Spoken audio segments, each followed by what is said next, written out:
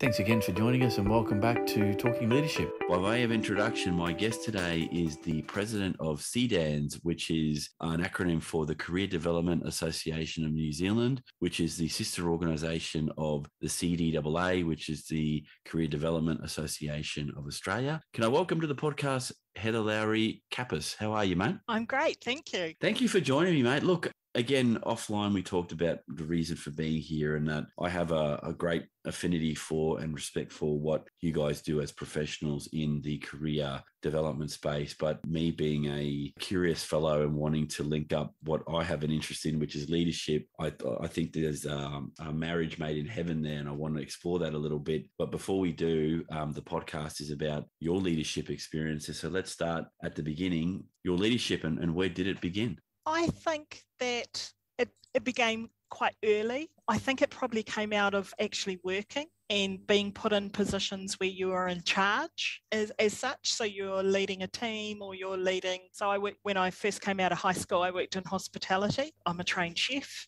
So kitchens, and then it went into managerial roles in restaurants and bars. And so I guess it came from there, from being put in charge of other people in a work context, and I guess has kind of morphed into other things. I think I'm quite action orientated, so I get a bit frustrated when nothing's happening, and so I just kind of make myself into the okay, let's get this done kind of person, and so naturally that makes you means that you step up into that leadership role without necessarily really wanting to do it. Interesting on a couple of fronts. So I consider myself, I'm only speaking for me, that I'm a classically introverted type of person. With what you explained there, would you consider yourself an introvert or an extrovert? And before you answer, do you think that links into this need to be action oriented? Interesting. From a career development perspective, I know that I'm an introvert, but I know that most people think I'm an extrovert.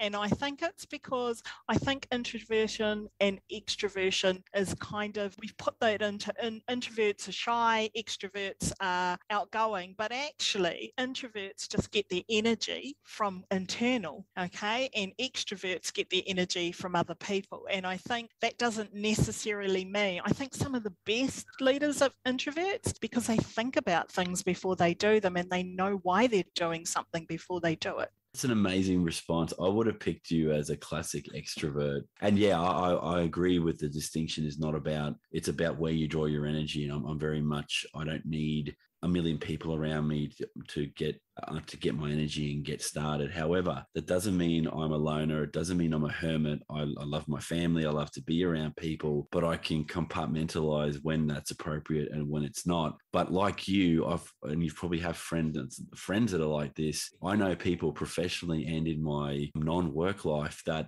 extroversion doesn't quite cover it for them. Like if they're not around people, they're not a fully realized human being. And I'm like, really? Like you can't have any downtime when it's just you? Yeah. And they're like, no, my brain needs others around. And I think part of that is people in that extrovert end of the spectrum like to bounce ideas, even if the idea doesn't go anywhere, just to throw something out there. Whereas I can't do that shit. I can't myself go, I'm going to share some ideas with you. I have to think about it, test it in my head. What are the consequences of me opening my mouth? It's a hard way to live if you're a classic introvert. But I wouldn't have picked you, Heather, for an introvert, I got to say. Well, people around me will tell you that I have a particular colleague who always says, back up. Okay, where did that come from? Because you started halfway through that. And I'm thinking, yeah, it was all in my head. And then I just spat out the bit and they're like, I don't know where you came, so I have to back up and kind of tell her the process, which sometimes I forget that other people haven't heard that process because I've done it internally and got to this space or this idea, and I'm quite future focused. I think I'm quite strategic and future focused, and so I might have amalgamated 10 different ideas and mulled them for a week, but then I just go, and then people are like, where did that come from?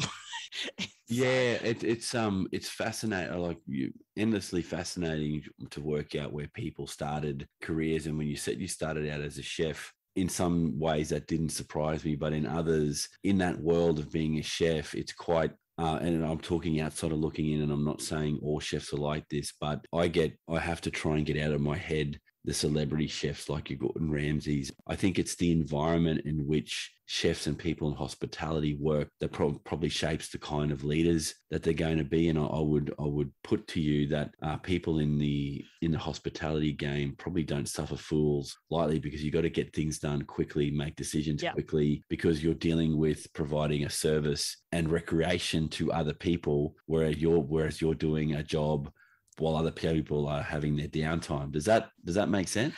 Yeah, and you see the best and the worst of people. So in terms of, you see the best behaviour and the worst behaviour of people from the front of the house and the back of the house. And so I think you learn pretty quickly how people operate, the different things they do and stuff like that to get things done. And you learn very quickly how to navigate some of those real complicated issues like complaint handling and things like that sometimes people don't come up against very often, but in hospitality you come up against it on a daily basis. You come up against prejudice.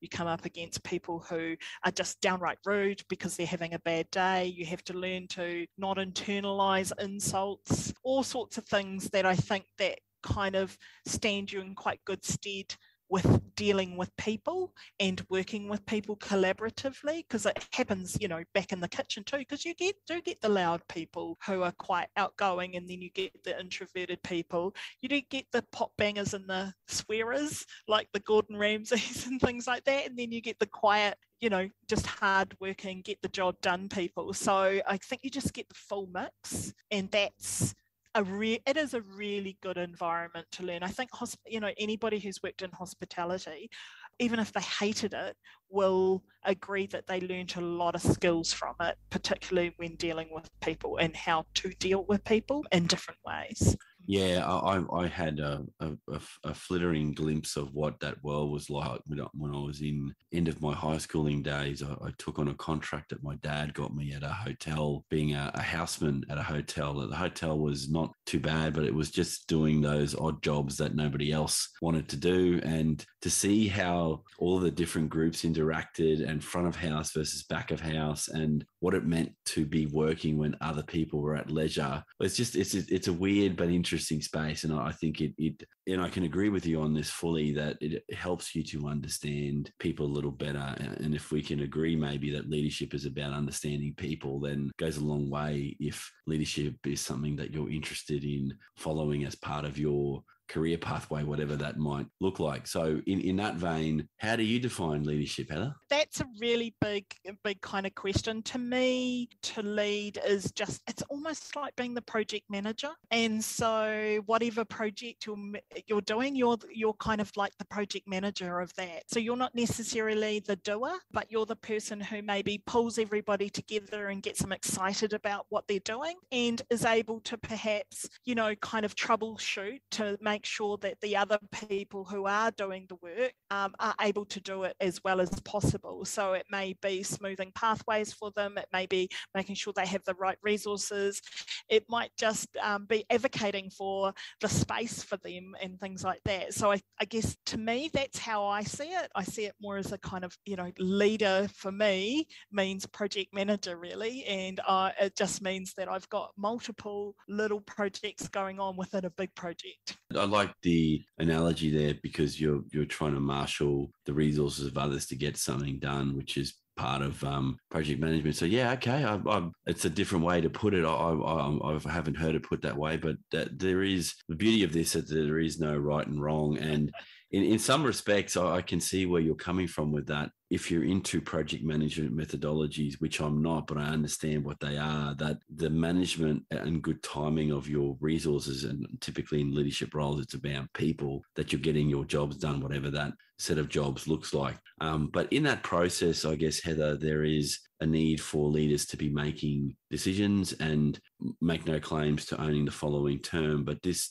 idea of a lonely road of leadership, that at the end of the day, you're making decisions and ultimately you have to own the decisions that you make. Do you think it is a lonely road, or is it as lonely as you make it? Yeah, I think it's as lonely as you make it. And I think that from my perspective, working for the association, we're a membership association. So we're not making those decisions by ourselves. We are making them with either in consultation with the members, or using our full national executive to make those decisions. So I feel like most of the decisions aren't totally mine. We have a plan of action and a kind of a vision and a strategic goal. And so within there, yes, there's some decisions that I can make, but they're still tied into that. And I still would have to, in my head, have the rationale about, well, I did that because of that. It wouldn't just be, well, I just decided to go on this path and everybody else didn't know about it. So I do think that, but I do think that you could be a leader that just says, right, I'm autocratic and this is the way we're doing it, and you follow me. But it's not my style at all. And I don't think I've ever been 100% like that, because I don't believe that I know all the answers or that I'm the expert of everything. And so I guess from a career development perspective, I believe everybody's the expert of themselves. And so I guess I bring that into my leadership as well, that kind of idea that, everybody is an expert of something and I can't be the expert of everything. So I've got to delegate and I've got to give up. And I don't know the answers to everything. And I have had my mind changed. And I've also led projects that I felt that I wasn't 100% sure that I thought that was the right path, but it was the path that was chosen by the full committee and the membership. The subtlety there about working with a committee and a board and being the president or the chair of a board, that you've got collegiate decision making. It's not just one person's view of the world. I get that. In my day-to-day job, I work to a board as a CEO, but I've never held a president's role in an organization. So I'm sort of the next run down, trying to feed information up to help the powers that be make good decisions. Yeah. I still think as a president that as I stepped into the role, there were some things that I thought needed to happen, and maybe projects that I maybe pushed forward before other projects and things like that. So I do think in that way, I have led some work within the association that perhaps another president wouldn't have. So I do think you kind of go into some of those roles with some ideas of about what needs to be done, and you pick and kind of do mold a little bit in the way, the pathway or the way that those things are going to be presented to the members to look at. So I still think you do have a little bit of influence there. Question I wanted to ask while I've got you is, given that you work with a group of professional people, do you think your community of practice works in that collegiate type way, wants to work collectively to get outcomes, or do you feel career development practitioners are very much solo, strong individualists? Like where could you group your industry as more collegiate or more independent minded? I think we work independently, but we're very collegiate, and I think we share a lot, and I think we're very good at supporting and collaborating with each other. But we are, by nature of our work, because we work with clients, individuals, and because of where we might work, our individual work can be quite separate, and maybe that makes us more collegial. But I think it also, because of the nature of career development, we know that we can't be there. It's so big and so broad and so varied that you can't necessarily be the expert of everything. So you also kind of tend to specialize a little in your kind of area of practice. And so you do kind of look for the people that you see doing great work in other areas of practice so that you can refer and things like that. So I know in my community, we do a lot of referrals to different people. Like somebody might come to me for some expertise and I think, oh no, I'm not the right person. This person would be better. And I would refer them on and things like that. That's consistent with what I know of the career development community in Queensland, or the people that I know that work in your field here in Oz. Yeah, that's interesting. So From your experience as a professional person and as a leader, I want to talk to you a bit, if I can, around leader capabilities. Now, I have a personal view on what I think are critical to an effective leader. Mine's not an exhaustive list, as in I could have 1,000 things, but I think there are some core things that make for effective leadership. But again, this is about you. So do you have a sense of what capabilities for you are critical? I think for me, it's one, I have to be passionate about it, because I think I am kind of a reluctant leader. I really only want to lead things that I'm interested in and I want to do, because otherwise I'd rather, I am an introvert, so I'd rather not. So I think that passion is really important. And I think it's also really important for that kind of motivation and being able to motivate and inspire others. When you're asking other people to do things, if you're not that interested in it, it's going to be kind of hard, right? The other thing I think is the ability to delegate. I'm very much, you can't do everything, and I think a good leader has to realize that they can't do everything and has to be able to delegate or find expertise elsewhere for the things that they're not good at. So I think also quite a lot of self-knowledge and knowing what you're good at and what you're not great at, and being able to admit to it and stick to it as well. Not all of a sudden decide that I could do that. So I think that delegation and that kind of, it goes hand in hand with knowing yourself really well enough to be able to say, well, I need an expert for this, or I need to delegate this because this isn't me. And I also think you have to have, delegation also comes with that kind of lens of not micromanaging as well. So being able to give up that bit, because micromanaging actually means that you're still doing everything. Yeah. You're just doing it by another name. I agree. Ability to fall into that trap is not, micromanagement's not a good thing for anyone. So I wholeheartely agree. Can I ask you, the next topic area is one that I've continually have an interest in, because although I've had a run of typical responses, I always ask this of all my guests, the nature versus nurture question. So are leaders born or are they made, Heather?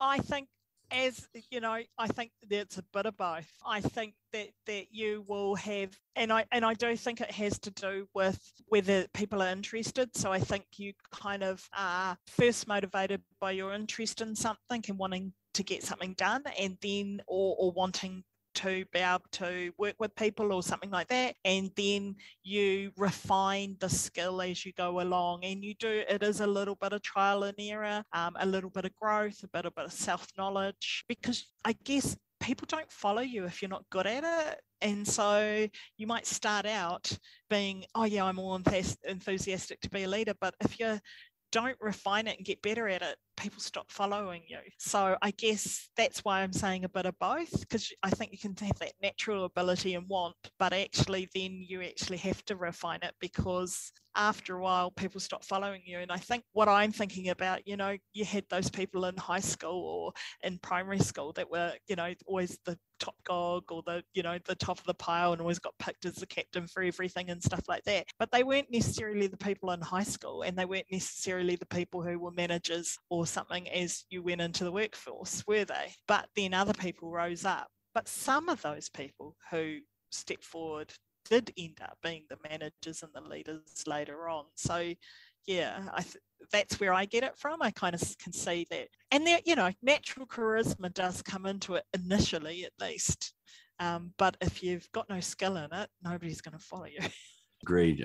Charisma can only take you so far, because I think the substance of your ability to lead is going to come out fairly quickly. So you can only dazzle people for a certain amount of time before they go, well, where's the substance here? I think that's what you're getting at. Heather, look, when I do this as a bit of a hindcasting exercise. So looking back at your own leadership pathway, what would you say to a younger version of yourself about being a more effective leader? Wow. I think delegate more. Don't take things so personally. Stick to your vision. Yeah, I think those were probably the three things. I think as you get older, you get a little less worried about what other people are thinking about you as you're doing what you're doing. And so that feeds into all three of those things. Have to agree, and maybe it's a feature of being an introvert, but I'm at a point in my career life that I couldn't give a flying hoo-ha what people think about me. I really don't care. And that's easier to say now because I've lived some life, but ask me when I was in my 20s or in my teens, you care a lot what other people think. And I reckon for those that want leadership roles as a career pathway, a good bit of advice when you're young is don't worry about other people, worry about what you're doing and whether or not you can have a positive effect on others on the come up. Also what you believe in. I think if you don't believe in what you're doing, then don't do it. And I think there are times when you might be asked to be a leader in something that you just don't believe in. And so there are times when it's not a good choice to be a leader in those places. Like actually walking away is the leadership that you should do. Because I think that sometimes people see leadership as just I want to be a leader and I'm going to be a leader of anything. But there are some things you just don't, because you have value. You couldn't have your vision and your values have to sit in there, and your ethics and your integrity and stuff like that as well. And I think if you bring all those to your leadership, then that's probably another name for your charisma, actually. It's quite insightful. I think making a decision not to do something can be as powerful as making a decision to do that thing. So I agreed. Heather, look, I appreciate your time.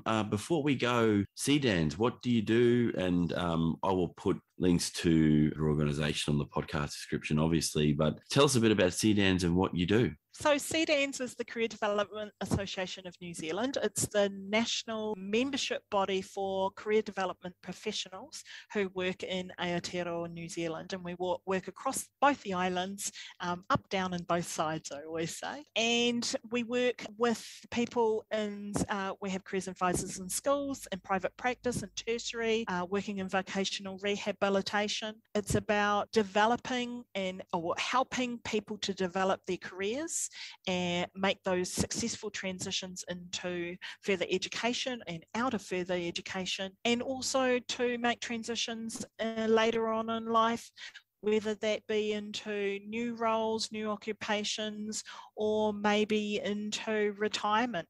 How you're going to transition into retirement has become a really big thing lately. So it's kind of across the spectrum of careers, delves into the counselling, coaching areas, but also into just the practical components, like how to have a LinkedIn and, what you should put in your CV, how you should write a cover letter, prepping you for your interviews, thinking about what your strengths and weaknesses are, where you want to develop. So it's quite broad. It's one of the things that I love about it. No 2 days are the same. And I love it too, because while it's counselling, and I am a trained counsellor, it is a hopeful counsellor process, because I believe that, there's always hope.